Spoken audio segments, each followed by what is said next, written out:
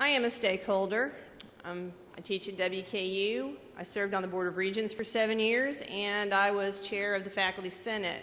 So in consultation with our governmental relations officials, I asked that my governmental relations folks at WKU reach out to the stakeholders. It's not the easiest thing to do because WKU is on spring break, and I think I'm missing the press conference right now about what they're doing about coronavirus. So there's certainly a lot of other distractions that have prevented the stakeholders from weighing in as much as they could.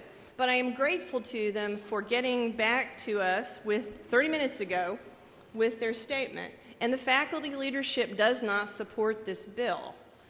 And the questions they raised, WKU, like the other regional universities, has had both KTRS and a 401k style optional retirement program since 1996. So faculty have already had quote unquote choice for a while.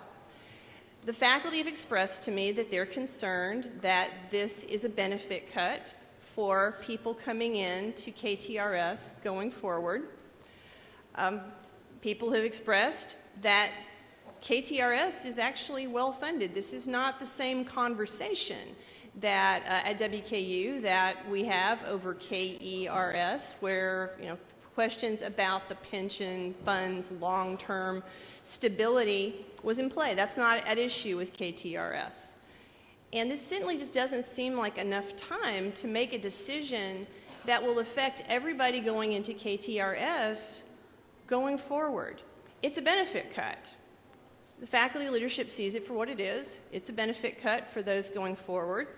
It will likely force people into the 401k style plan, which until Monday might have sounded like a lot better idea than it does.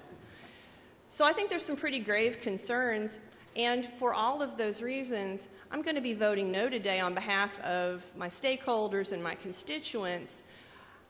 I feel for other regional universities who struggle more than WKU does at this point, but I would remind the people of this body that we can fix their financial problems very easily by funding higher education better in the Commonwealth. And that will help everybody involved in higher education, no matter where you are, from stakeholders to students to communities. I'm voting no, and I urge you to do the same. Thank you.